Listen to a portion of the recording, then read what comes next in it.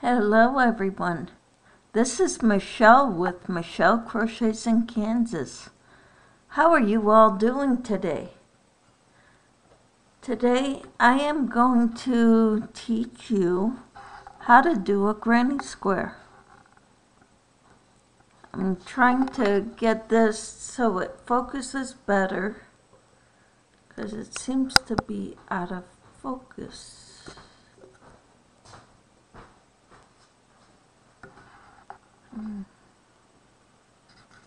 What is out of focus?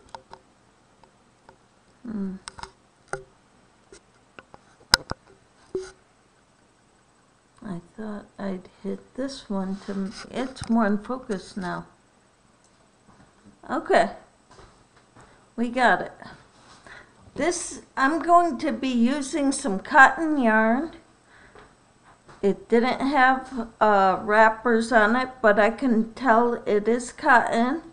And it came from Lisa at Coping with Yarn. When I won the giveaway, it was to support Cindy at Pups and Crochet. I won the grand prize.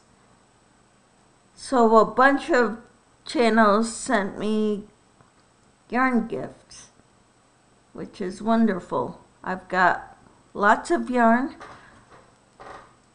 I kept it stored in its container that it came in, just so that it would all be together and I would know where it came from and I could shout her out.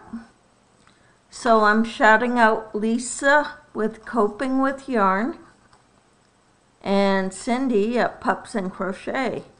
Besides the 2 skeins of yarn that she sent me, she also sent me a beautiful shell stitch marker. Isn't that beautiful? With a little lobster clasp, and it's the same on both sides. Thank you, Lisa. And here we go.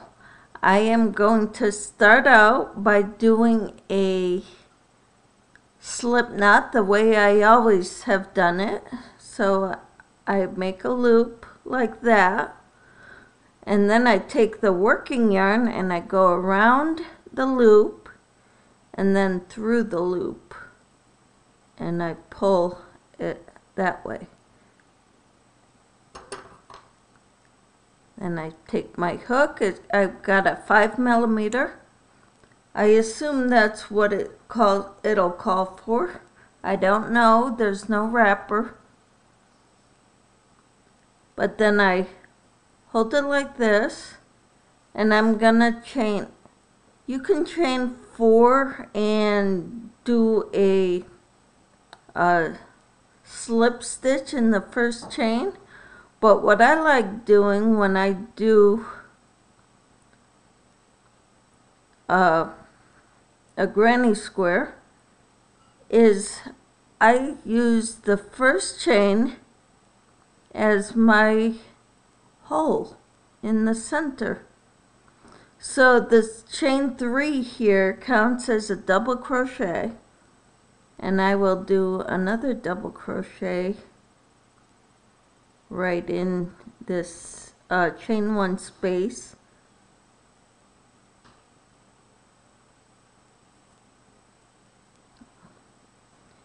Oops, didn't go through it all. There. And pull up a loop, yarn over, chain through 2, pull through 2 more. That's 2 double crochets. I will do another double crochet in that same spot.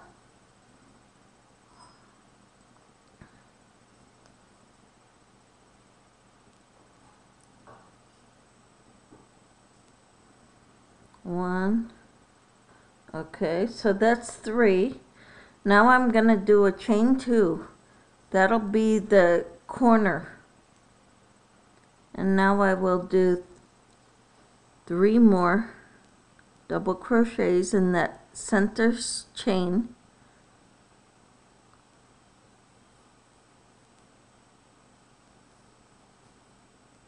So 1,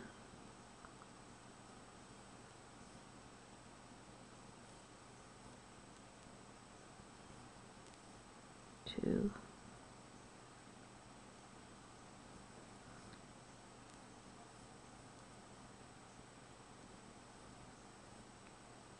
3, and chain 2, 1, 2, that's my second corner.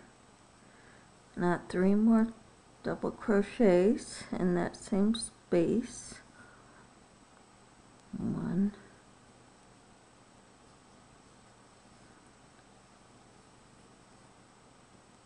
2,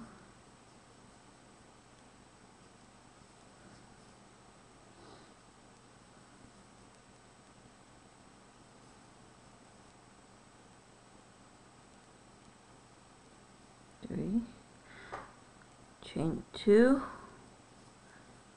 2, 3 more double crochets for my fourth side.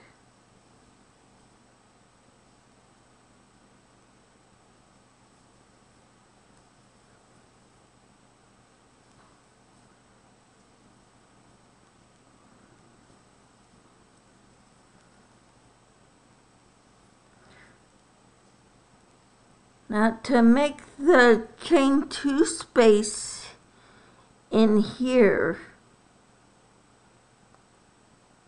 I guess I could just make the chain 2 space. Yeah, I'll do that and we'll join it at the top of the chain 3.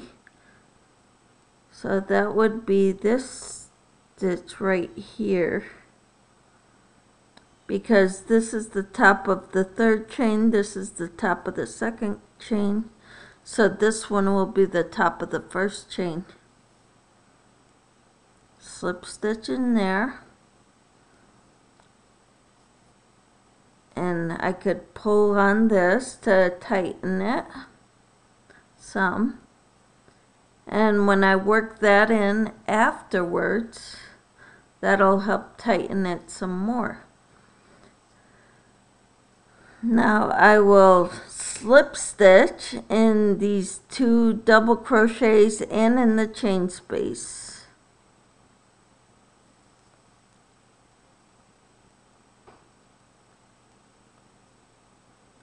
So actually I'm going to not double crochet or not slip stitch into the chain space, but just to the third double crochet, chain 3, and that will count as my first double crochet. And then I will chain 2 in the chain space. 1,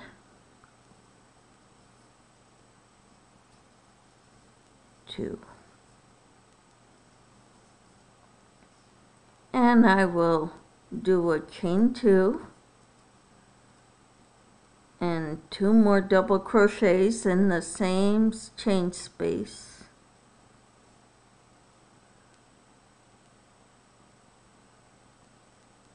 I think I'm doing this wrong.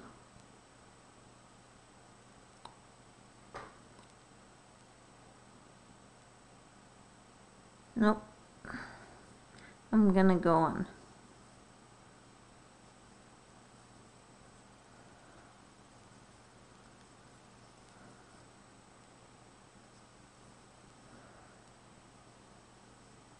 And then do a chain, double crochet in the first chain space in this set of 3 double crochets.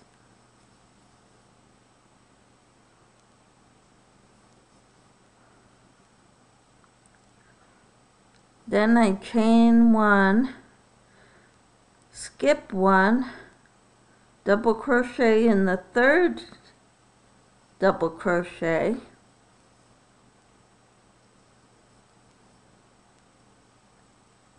two double crochets in this space, the chain 2 space,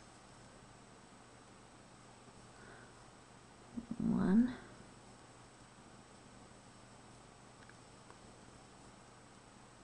2, and then chain 2, 1, 2, that'll be the corner, 2 more double crochets in this chain space,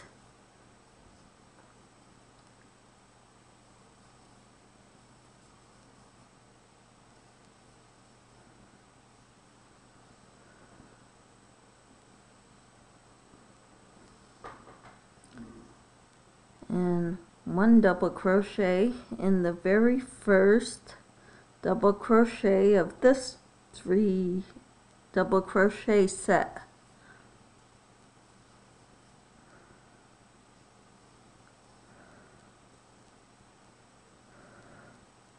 And then chain 1,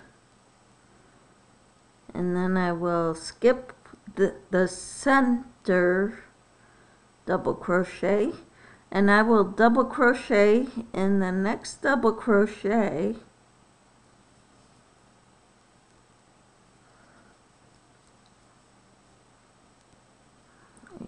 I've got to redo that one. This yarn is a little bit splitty.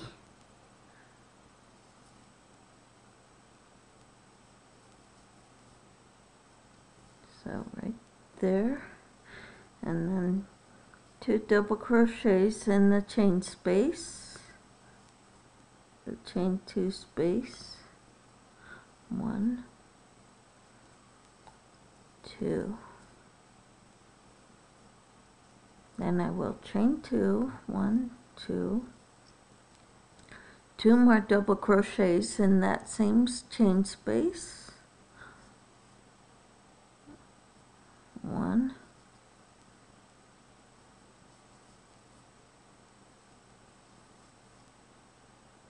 2, and double crochet in the first of this chain 3 spaces, or set of 3 double crochets.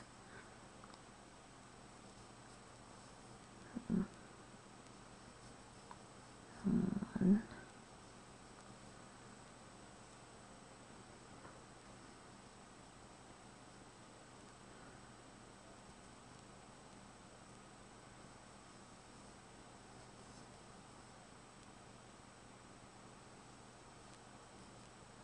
2,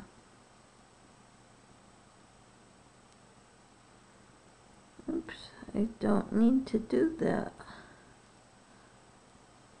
Sorry guys. I need to chain 1 here. Skip that chain. Double crochet in the third of that set. Third double crochet of that set.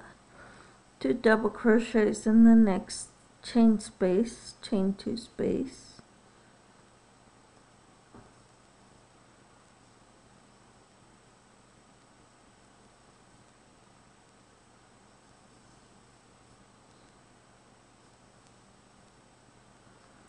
Chain 2 for the corner, 2 more double crochets in the chain space,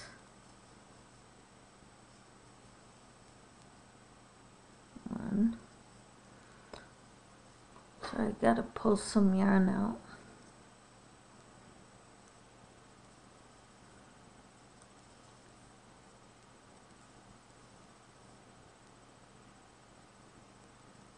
2, and then a double crochet in the very first of the set of 3 double crochets from the previous row,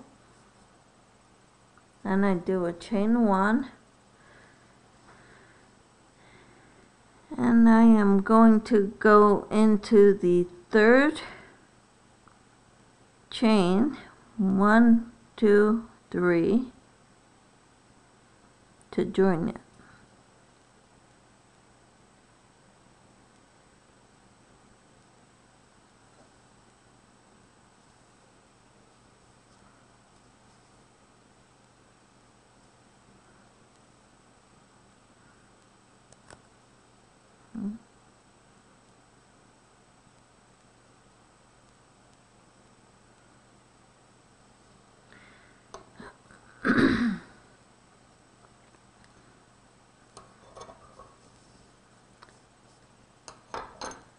And this is the beginning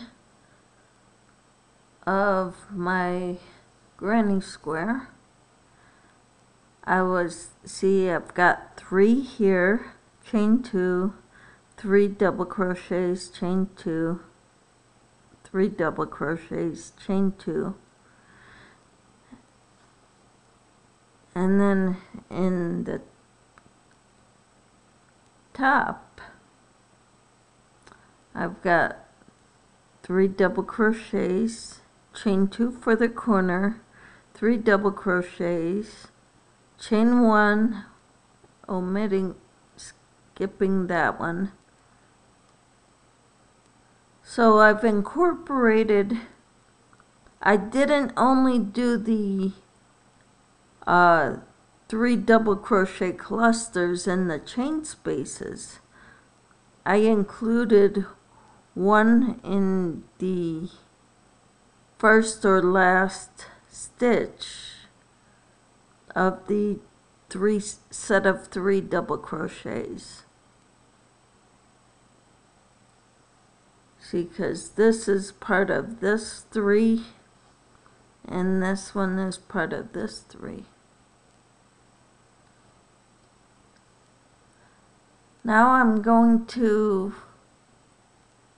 get some red yarn and I'm going to go around it with the red yarn.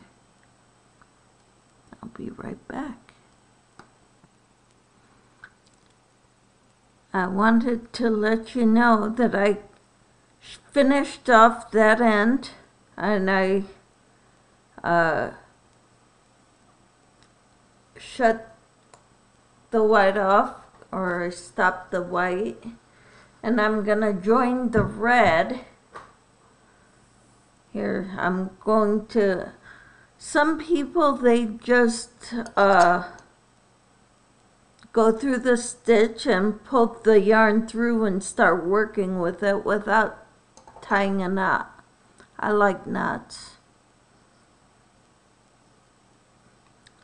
So I start off my slip stitch like this. I go around it with the working yarn, go through the loop and pull that loop. Okay.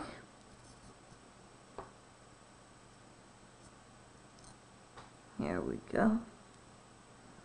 So that's how I start off my yarn when I switch colors. And I am going to go in my 3rd stitch, which will be this one right here.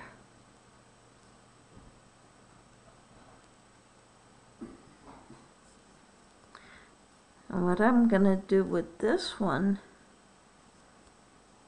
is do a slip stitch. So I slip through there and through the beginning loop, chain 1, single crochet in that first stitch because that chain 1 doesn't count as anything. Now I am going to do, this is not a corner, so I'm just gonna do a chain 1 in here. And I'm gonna chain 1 or single crochet,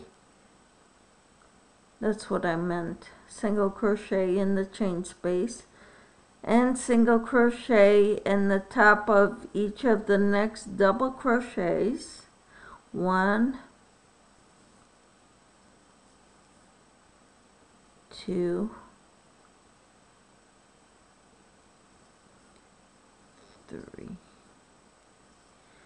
I'm going to single crochet in here, the chain space, and do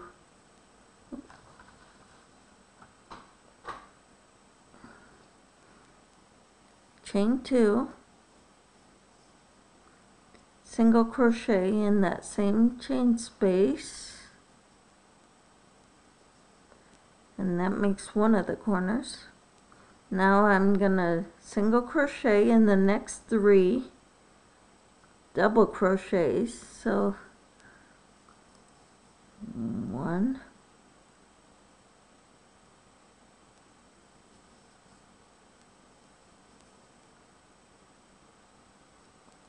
2,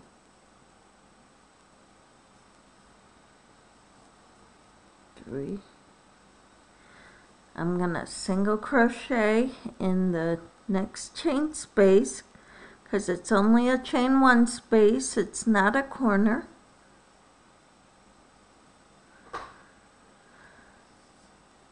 And single crochet in the next 3 double crochets. So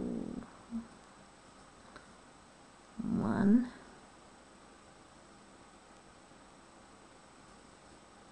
2,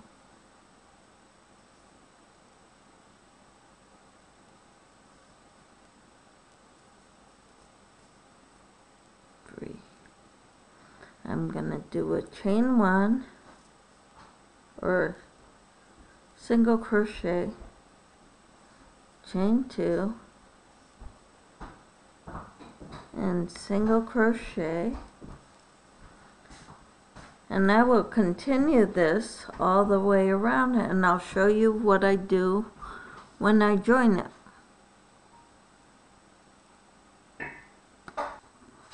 Alright everyone, here we go. I did single crochets in each of the double crochets, and I did a single crochet in the chain 1 space and the next 3. Then I did a chain 1 in the corner space and a chain 2 and another single crochet in all single crochet, chain 2, single crochet in each corner. Then 1 single crochet in each of the 3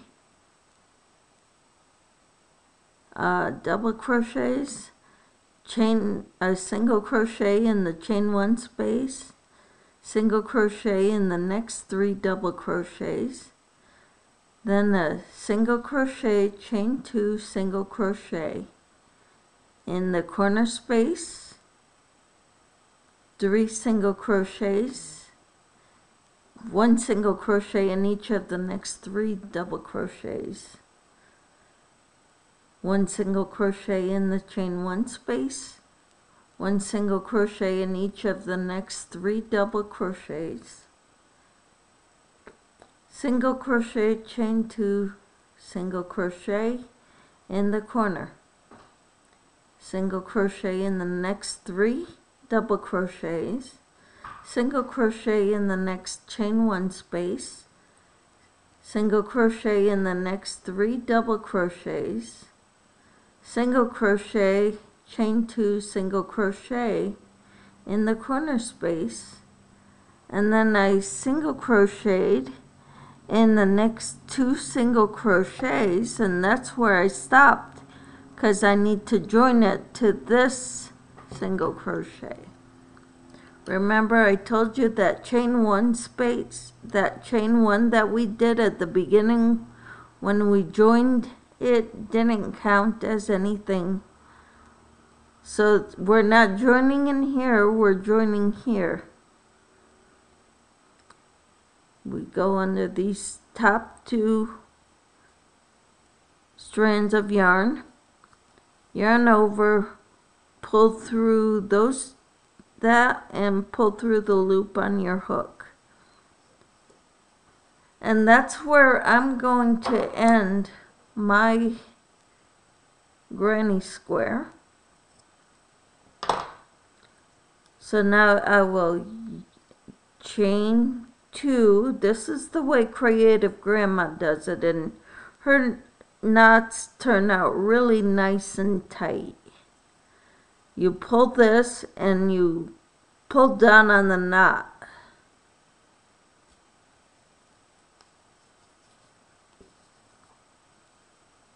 So that's the way that works. And now I'm going to take one of my yarn needles and I'm going to work in some ends.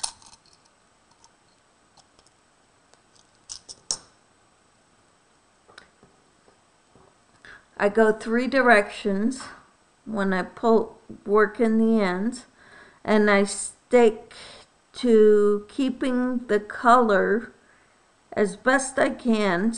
With variegated yarns it's pretty near impossible, but with solid colored yarns like this, it's easy to stay. Like this is red, so I'll stay and work the yarn through the red yarn.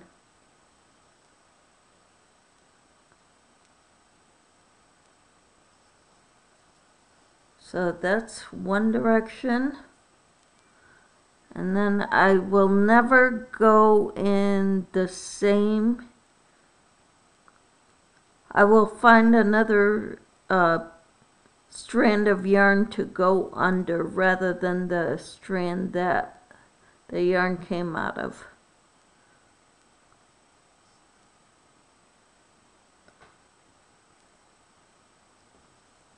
So here's 2.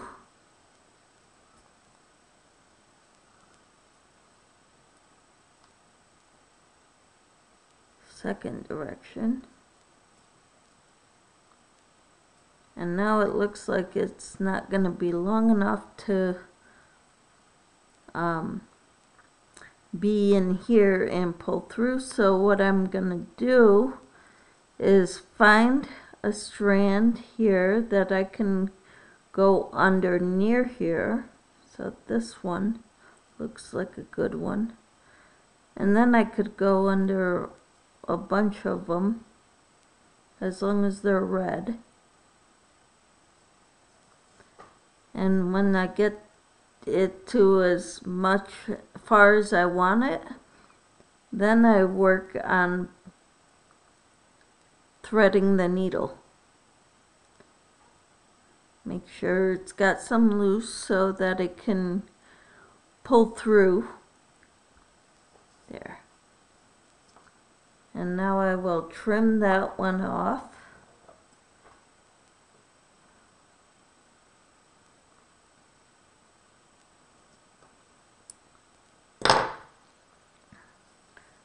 Now I'll work on this.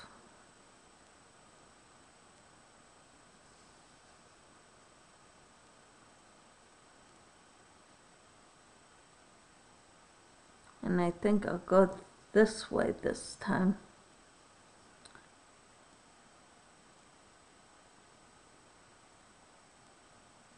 So I'll start with going under here, and there, and there.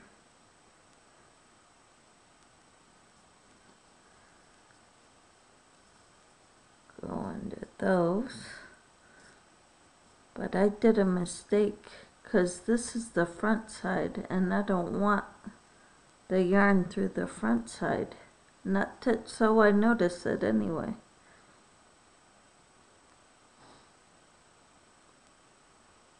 So I will go through, let's see.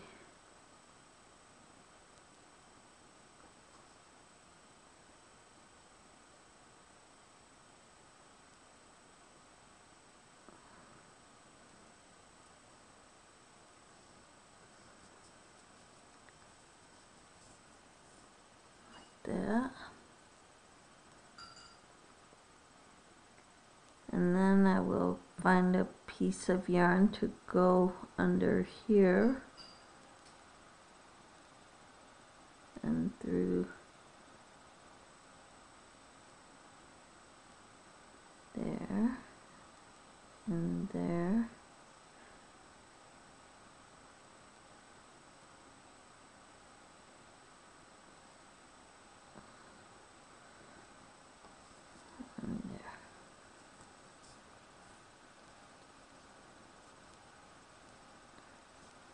I will trim that one.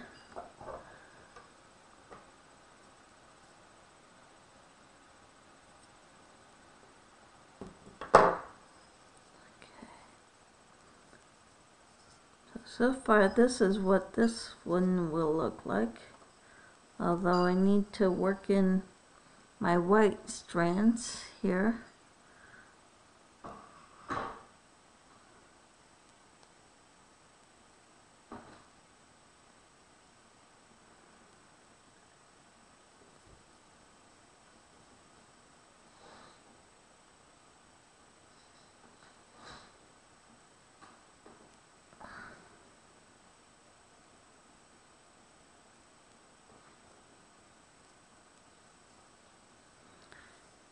Didn't go far enough. Gotta keep going.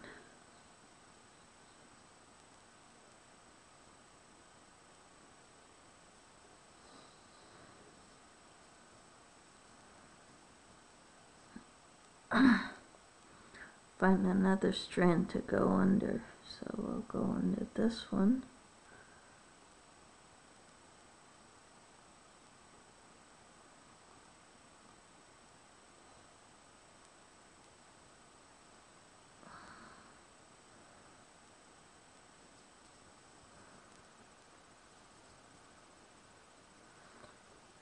That was going through 2 passes.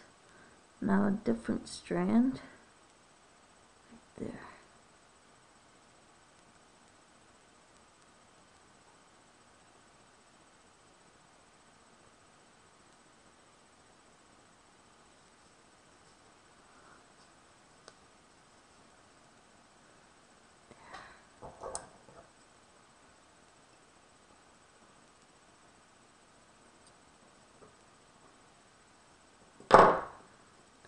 Now this strand.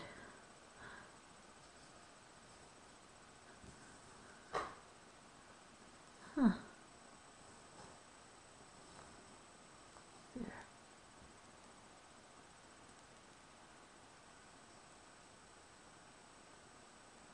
It's nice and long so that I can go 3 directions without worrying about it not being long enough. I don't want to go under the red ones, except for those 2, because I have to get to the white.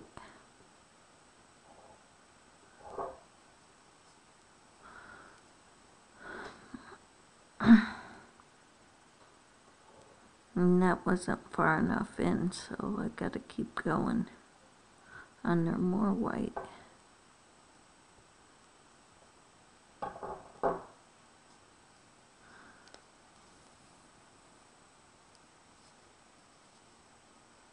And I want to go under more.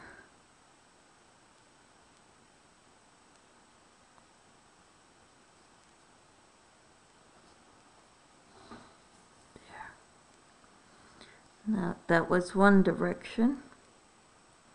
Go under this strand to start out so that way it doesn't unravel.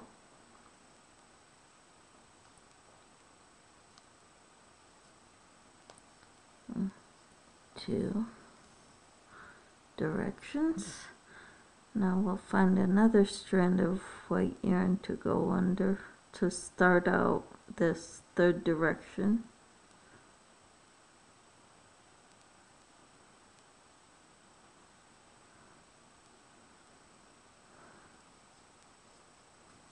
And I want to continue this strand a little bit farther from in this direction.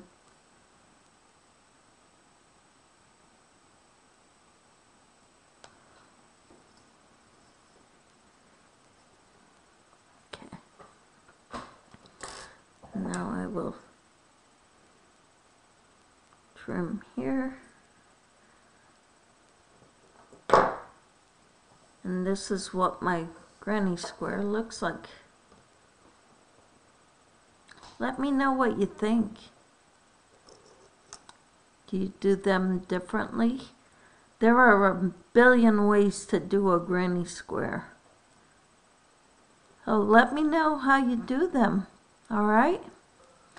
I will talk to you later. I hope you all have a wonderful day. And God bless you. You can make so many things with granny squares. I'm thinking I could make a dishcloth. I could make a pot holder. I could make a cardigan with a bunch of these. I could make a table runner. I could even make a Christmas tree skirt. Or hang them up by the corner. And it's like a snowflake. It can be a Christmas tree ornament.